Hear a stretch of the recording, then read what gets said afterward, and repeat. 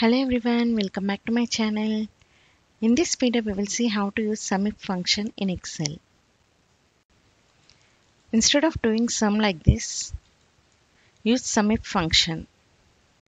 Start typing the formula here, equal to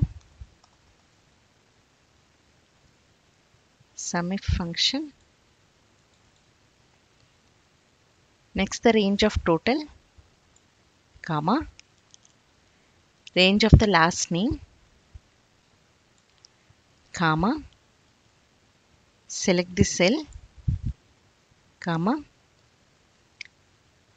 select the data for company, comma, next select the cell in company, next close the bracket, click on enter. Here you can see the total based upon the last name and company name. After that, here you can change the name.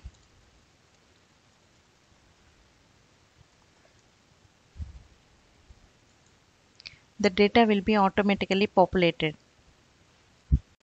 In this way, we can use SUMIFS function in Excel. For more videos, please like, share and subscribe to our channel. Thank you.